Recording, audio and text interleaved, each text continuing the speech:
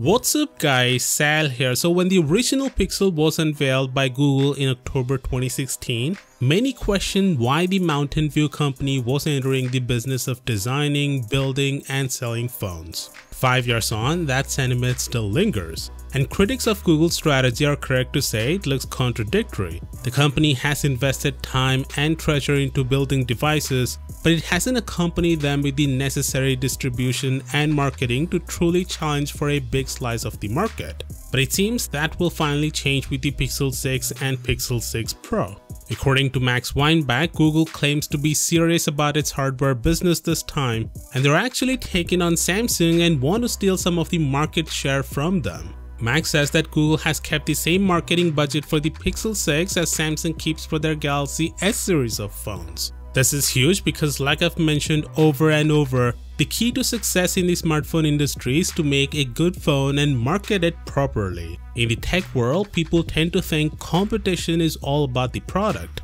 but that's not entirely true. Samsung didn't change the game with just technology or product. Instead, they did it by focusing on distribution and advertising. So Google keeping a big marketing budget for the Pixel phones is an indication that they're finally confident on their phones that it can go head to head with the best out there in every aspect and not just photography. But then again, you may ask, Google sells only a few million Pixel phones per year. How could they have a budget like Samsung?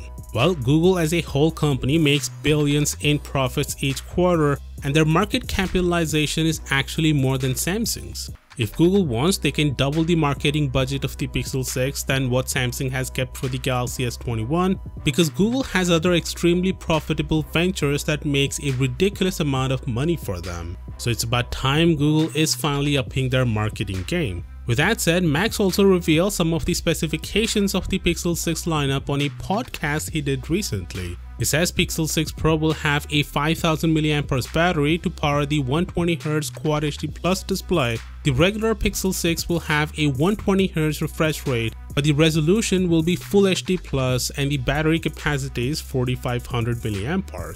He said the reason Google opted for this Robocop camera design is that it's a future-proof design thanks to all the room it gives to allow new camera tech, and it helps Google to keep a consistent camera design in the future Pixel phones as well. Speaking about Google's own custom silicon, he says the reason Google chose to design their own chipset is because of artificial intelligence. We all know AI is the future. Google already makes AI chipsets. Things work better if a company controls the whole stack than solving the puzzle by putting the pieces together. And that's what Google is doing. This will help them better optimize the whole chipset. Max says you shouldn't be too much optimistic about the performance. The Whitechapel will perform in between the Snapdragon 865 and 888, close to the Exynos 2100. Since it's Google's first try at making a custom chipset for phones, I think it's unreasonable anyway to expect them to outperform Qualcomm on their first try. But it will be interesting to see how well they optimize the chipset.